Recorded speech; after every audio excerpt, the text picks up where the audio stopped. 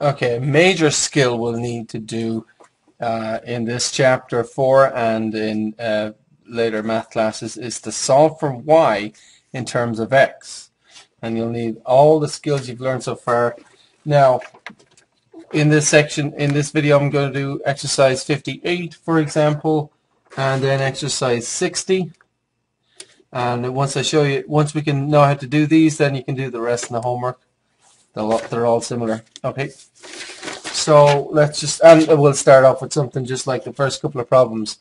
If we had x times y equals -3 and we need to solve for y, we need to get y by itself. Y has been multiplied by x, so to undo multiplying by x, divide by x on both sides, right? And what we get is these x's cross cancel and you have y equals -3 over x, okay? Which of course can also be written negative in line with the fraction bar 3 over x. Okay, so solve this one. X times y equals 1. X times y equals 1. Y has been multiplied by x, so to undo that, divide both sides by x, and you would get y equals 1 over x. Okay, now this one, y plus 2x equals 3. What we want to do is solve for y in terms of x. We want to get y on its own. Get y alone. What's been done to it? 2x is being added. How do we undo adding 2x? Subtract 2x. Okay, so subtract 2x. Because 2x minus 2x makes 0, doesn't it? Now if you subtract 2x from the left, you must subtract 2x from the right hand side. So this makes 0, and we're left with y equals 3 minus 2x. And there's another skill which we might as well practice now because we need it. If we took, for example, 10 minus 2, okay, is what? Write down the answer. It's 8. What is -2 plus 10 equal to?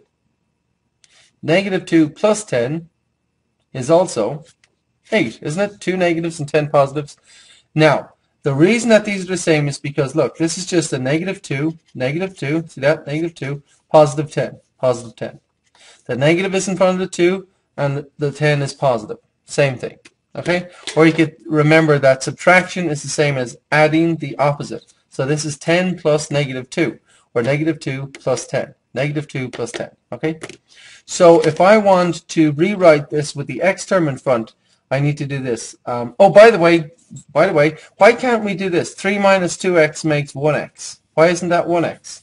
3 minus 2x? These are not like terms. Remember that? These are not like terms. We have not like terms, so we cannot put those together. Okay? So it can't be 1x. Now, change the subtraction to plus negative, and what you have on the left is -2, on the right hand side is -2x plus 3 plus 3. -2x plus 3. So y equals -2x plus 3. Okay? Now, let's have a look at this one. Y minus 8x equals -5. See if you can solve that. What's been done to y? 8x is being subtracted. Get y by itself. Add 8x to both sides. Okay? And -8x plus 8x is 0, so we've got y equals -5 plus 8x, right? Now what I want you to do is write that a different way. -5 plus 8. By the way, -5 plus 8x. Oh, hold on a second. -5 and 8 is 3. Is that 3x? Why isn't that 3x? Or why isn't it just 3?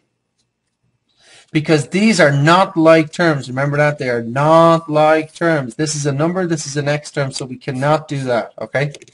Now, this can also be written positive 8x plus -5 or -5, can't it? And we usually like to have it written like this with the x term on the left. So we need to learn to write it this way and this way, both ways. So solving this one, go ahead and press pause and do it yourself. Press pause and solve this one. You would, x is being added to y. We're solving for y. So subtract x from both sides. And on the left we have y, on the right we have negative 1 minus x, which can also be written with the negative x in front, negative x minus 1, right? And again, look, negative x, negative 1, same thing, okay? Okay, what's interesting is when the y has been multiplied by something, okay? So if we have 3y equals 12x minus 6, how do you get y by itself? You need to divide by 3. Now if I divide this side by 3, I divide all this side by 3. Agreed? So 3 over 3 is 1. We're left with y here. Do in blue. Y equals. And now this is 12x minus 6 all over 3. That's the same thing as, watch this, 12x over 3 minus 6 over 3.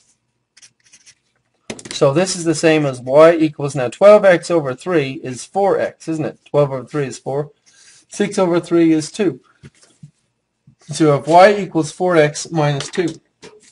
Why can we go from here to here?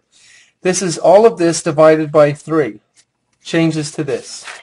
Well, a quick explanation for dividing everything by the same number with an equation is this.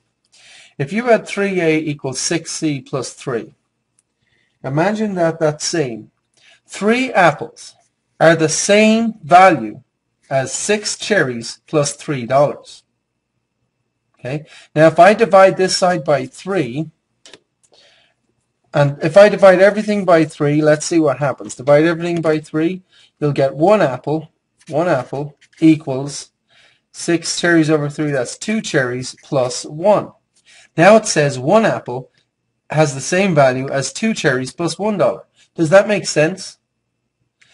Well, it does, because the first equation said 3 apples is the same as 6 cherries and $3, so therefore 1 apple must be the same as 2 cherries and 1, right? So that's how that works. We could give you more examples, but you can divide everything by the same number in an equation. So if we have 2y equals 3x minus 8, to get y by itself, we divide by 2. And you can divide each individual term by 2.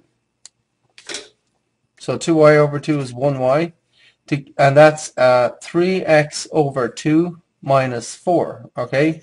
3 times x over 2 minus 4.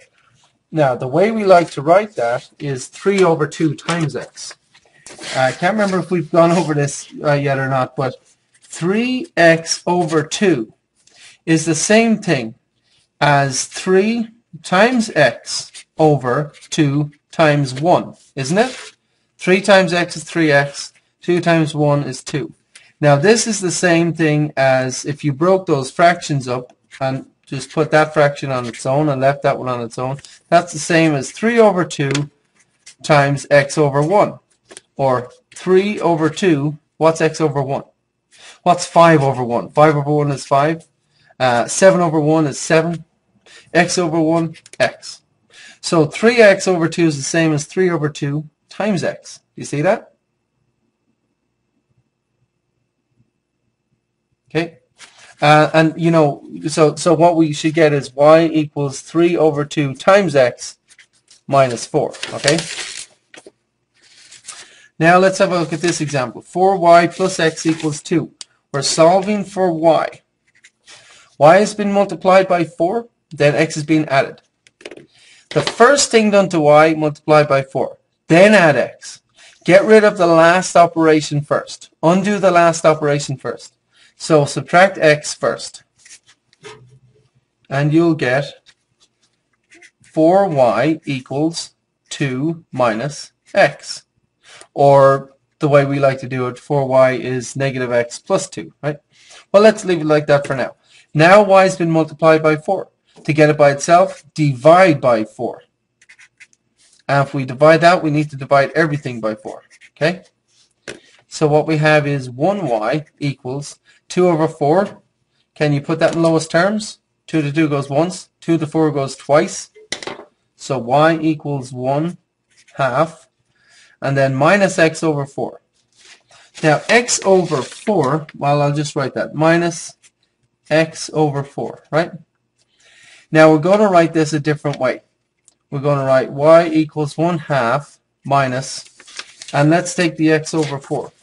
Just like the last example, x over 4 is the same thing as 1 times x over 1 times, or rather, sorry, x over 4 is, you can write it 1 times x over 4 times 1, okay? Which is in fact 1/4 times x over 1, or 1/4 times x, right? In other words, 20 divided by 4 is the same as 1/4 of 20, right? Because 20 over 4 is 5, 1/4 of 20 is 5.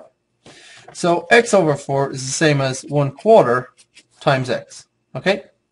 And that's how we like to write it. So it's minus 1/4 times x. And then to finish off completely, we like to write it this way. Put the x term on the left, negative 1/4 x plus 1/2, okay? So in the back of your book, you'll see this answer, and this is the standard form of a linear equation. It has the x term on the left. It's actually called the slope-intercept form, and we'll see that later. Let's have a look at this one. 7x minus y equals 5. Get y by itself. Let's do the common error. The common error thing that people often do is, okay, they subtract 7x from both sides, and then they say, okay, y equals 5 minus 7x. Now that's wrong. Can you see why that's wrong? What about the negative sign? We forgot it, didn't we? Don't forget your negative sign. Most important thing. Okay? So, subtract 7x from both sides, and we're left with negative y equals 5 minus 7x, or to be smarter, negative 7x plus 5 to keep the x term on the left. Now, negative y is the same as negative 1y. So to get y by itself, divide by negative 1. And you know what? Divide everything by negative 1. And you have positive y equals negative over negative, positive 7x, positive over negative, minus 5. And that's the final answer. So go ahead and try question 58. 3x minus y equals 10.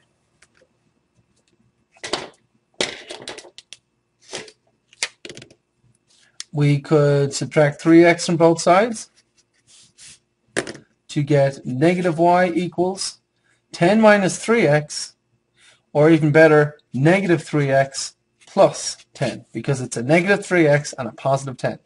They're not like terms, so you leave them apart. This is negative 1y, so we divide everything by negative 1 to get y by itself. Negative over negative, positive 1 over 1, that's 1y, or y equals negative over negative, positive 3x, positive over negative, minus 10. Okay? Let's look at another way to solve that for fun, and you've seen a different way before. 3x minus y equals 10. You could have added y to both sides. Did you do that? That's good if you did that. And you can get 3x equals 10 plus y. Now get y by itself. What would you do? Subtract 10? So, you know, that might be an easier way, whichever you like. And now that's 3x minus 10 equals y. Okay? So let's have a look at another example. This one, x minus 3y equals negative 1. Get y by itself. Oops, excuse me. We need to get rid of the x and then get rid of the 3. Well, subtract x from both sides, because this is the same as x plus negative 3y equals negative 1. So y has been multiplied by negative 3. Then x is being added on. So to undo adding x, subtract x from both sides.